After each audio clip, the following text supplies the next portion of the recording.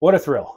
Thank you. Thank you. So I found this was in my library. Thank I you. have been reading your books and embarrassed to say, listening to your cassettes back in the Yeah, 90s. wow, we really Yeah. are old friends. Yeah. Yeah. So I guess for the people that don't know who you are, who is Marianne Williamson?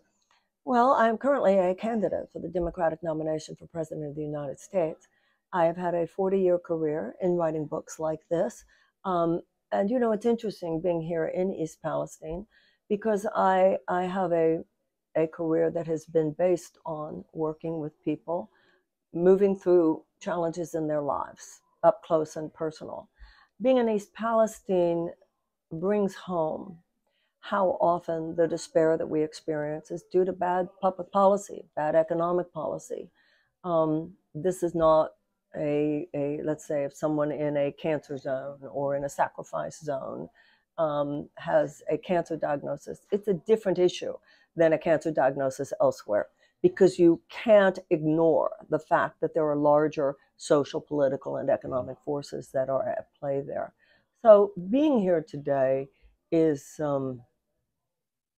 very, it's a little devastating because while I haven't heard anything I didn't intellectually know already, the emotional impact of hearing people share their stories is quite something and very humbling and very harrowing in a way.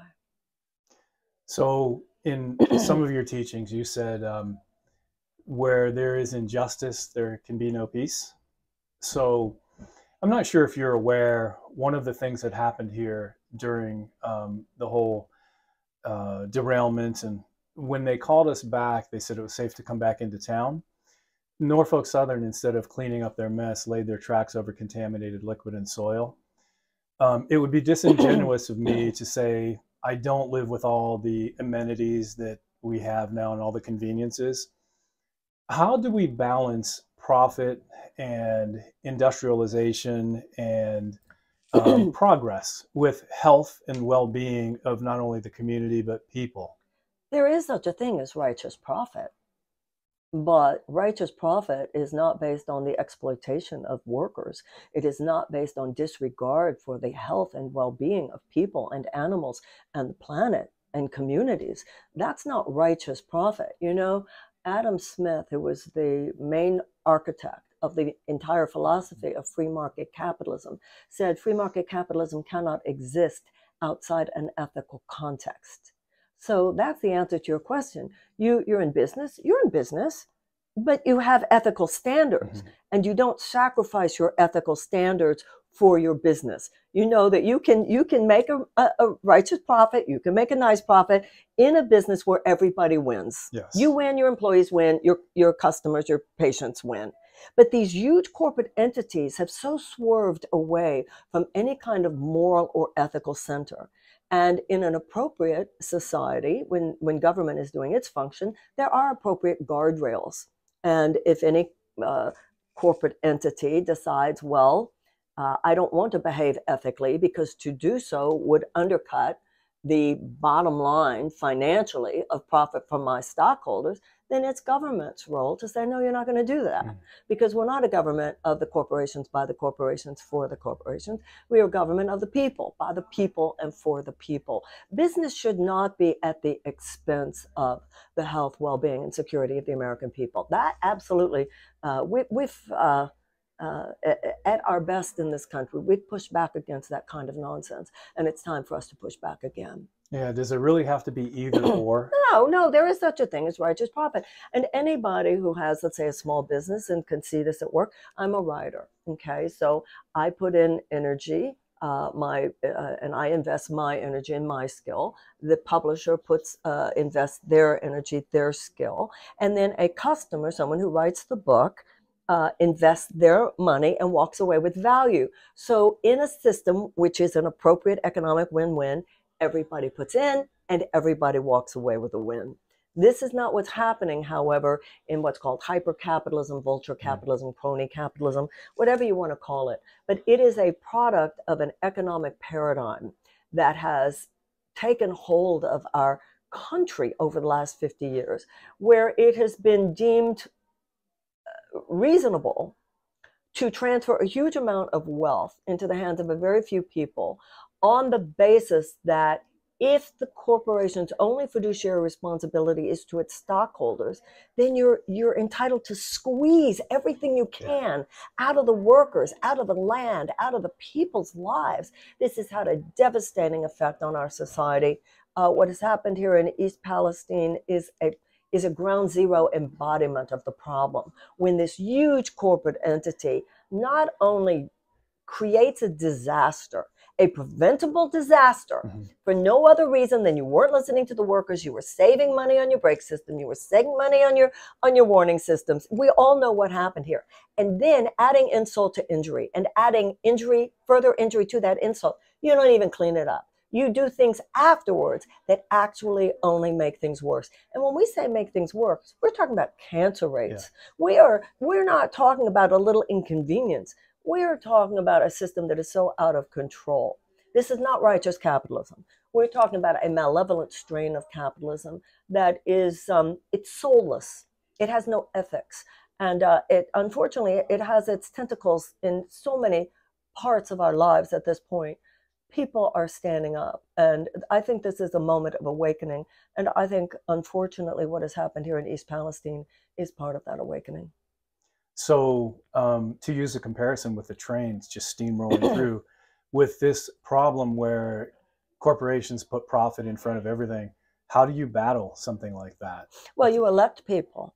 You elect people who are not in the government in order to dismantle the government. You elect people who realize that this has been a 50-year aberrational chapter of American history. It was based on a lie, this whole trickle-down theory, you know, with, well, if you make it just easier for the very, very rich to make a lot of money, they'll be the job creators, and then all that good will trickle down to everybody else. Well, clearly, after 40, 50 years, the jury is in. It not only lifted all boats, as they said it would, it has left millions of people without even a life vest. And at this point, it has been at the expense even of people's lives. We don't have universal health care because of profits for insurance companies. We have people rationing their insulin because of profits for pharmaceutical companies. We have toxins in our food, in our air, in our water because of chemical companies and food companies and agricultural companies. And we don't have common sense gun safety laws because of profits for gun manufacturers. We're not fighting climate change because of profits for oil companies. And we are in too many ways carrying out our foreign policy, at least certainly clear times in the past, where that foreign policy has been dictated more by profit-making goals for defense contractors than by a legitimate security agenda. American people are waking up. Everything I've just said now is the bad news. But what's the good news? You elect people who are willing to name it and are willing to take this country back to where we need to be, where public policy does not just allow for the very, very rich to more easily get even richer at the expense of other people even being able to survive in an unjust system. We need to elect a different kind of person, and that includes a different kind of president, and I hope that some people will consider that be me. I'm sure a lot of people will. Thank you. Lastly, in times like this, so I think you're going to hear some stories in a few minutes. Yes. And unfortunately, quite a few of these patients have actually tested positive for some of the chemicals that were on the train, vinyl chloride and benzene. And people that would not normally have a voice or find a voice, they found it now because is what has happened to their town. And people that are usually very quiet are now speaking out. And what would you, not just for a tragedy like this, but people all over the country that are going through times maybe similar, what advice can you give them to kind of give them hope, pick themselves up, and just keep moving on and just fighting? It's so important that we remember that we're not the first generation to go through challenging times. I'm sure there were desperate days for abolitionists. There were desperate days for women suffragists. There were desperate days for people in the civil rights movement. And I'm sure that there were days when people wanted to give up and other people said, you can't, we got to keep pushing, we got to keep pushing. The trend in America is that we do tend to course correct over time. We did respond to slavery with abolition. We responded to the institutionalized suppression of women with the women's suffrage movement. We did respond to segregation with the civil rights movement. It's simply our turn. And what concerns me is what you just described. My concern, and really I think one of the reasons I decided to run for president, people are starting to spiral down.